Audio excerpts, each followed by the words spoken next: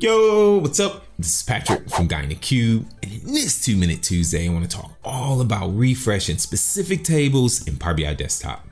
All right, so I was recently working on a project where they had one table that had hundreds of millions, even billions of rows of data, and I configured incremental refresh to only pull a small amount, some millions of rows. It was still a lot, and it still took a long time to pull that in.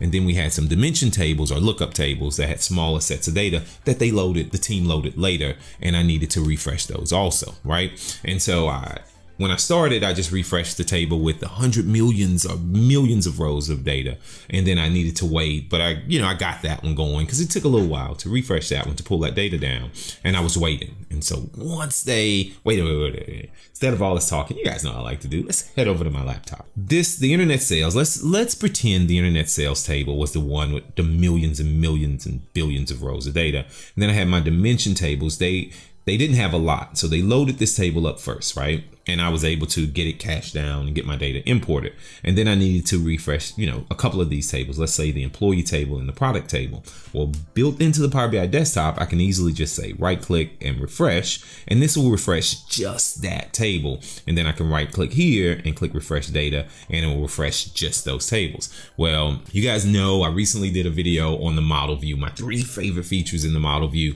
Well, what I'm about to show you, it should have been included in my 3 favorite. It should have been my 4 favorite features. All right, so let's head back to my laptop. So if you go to the model view, instead of doing them one at a time, if you go to the model view, what I can do is I can click on my employee table, hold down control, click on my product table. Now I've multi-selected those tables, and guess what? When I right click, I can choose refresh data, and only those 2 tables are going to refresh. This is crazy. This is great. It's so easy, so intuitive, and it just works. And what the funny thing is, after I finished that project, this was after that video, I was like, oh, I should include the video. I woke up the next morning and Gilbert Q wrote a great blog post, just kind of walking through this step by step.